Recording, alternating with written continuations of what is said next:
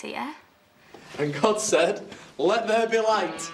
And that was it, straight through the church roof, and it was knackered, so we can't have it there. Why are you laughing when you should be crying? Shut up. And why is it so warm in here? Surprise! Oh, have you done all this today? We told you had to have faith. I suppose you knew about this. Val said to spray all Sarah's curls.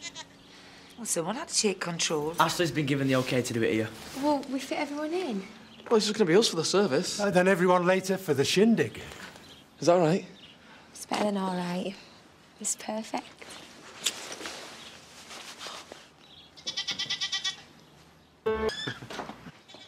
Next time I see that Lawrence Llewellyn Bowen, I'm going to shake his hand. Why? Seem a lot, do you? I had no idea. Faffing about with fairy lights was such hard work. It's all in the detail, you know.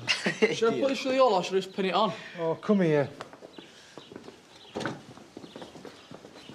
Well, I'm glad it's just us for the service. Why? Well, because half the village think we're crackers. I now pronounce you husband and wife. That pithy enough for you? You've a visitor. It'll be the feed guy from Marshall's. OK, listen, I'm going to need them in about an hour. OK, bye-bye. Listen, sorry to burst in on you like this. Has Joe invited you? Do you ever listen to your messages? Have you dropped the case? I've been busy. We're getting married. Right, listen, I'm really sorry, but you're not. What? Well, the judge has got to go into hospital on Friday, so we need to get you down today. What time?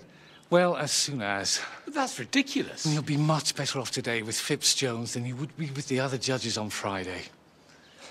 Should I risk it? Well, yes, if you want to be arrested. Well, that's the point of bail, Andy. You have to be available to the court, and the court wants you now. Can he not appeal? Listen, you'll be OK, but we need to prepare. Jimmy Pepper was up in court not long after I got with him. Didn't we say we wouldn't mention court? Did he get sent down? Yeah, I was gutted. About Jimmy Pepper? Yeah, gutted he didn't get life. I sent loads of complaint letters to the judge, but he said he couldn't stretch it that far for shoplifting. Joe. Hey, I know we're not exactly sticking to tradition, but come on. I need to talk to you.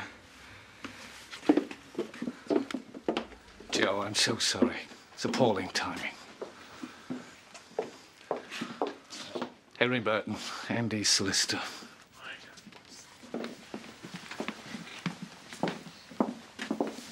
Have they dropped the case? It's all switched round. I'm getting sentenced today. Can we not even get married first? Right, well... That's the way it is. It can't be helped, can it? You know what? As soon as I'm gone, I want you to pack your bags and get as far away from me as you possibly can. Don't you ever say anything like that again, do you hear me? I don't want to go. Andy, we need to talk. He's coming. He's coming all right.